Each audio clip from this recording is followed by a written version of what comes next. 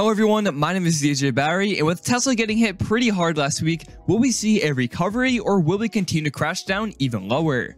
So for the last week of trading, Tesla is down 5.83%, and it was much worse, but thankfully Friday helped recover some of those losses.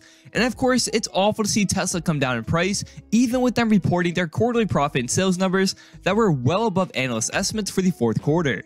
And this was obviously great news, but along with the stock market crashing, what really pulled us down even more is that Tesla admitted that supply chain issues were likely to strain operations and halt new vehicle launches this year. And something that's been propelling Tesla stock up even more throughout the last year is Tesla increasing their vehicle deliveries. And now with them admitting to supply chain issues, this will most likely hurt their delivery numbers.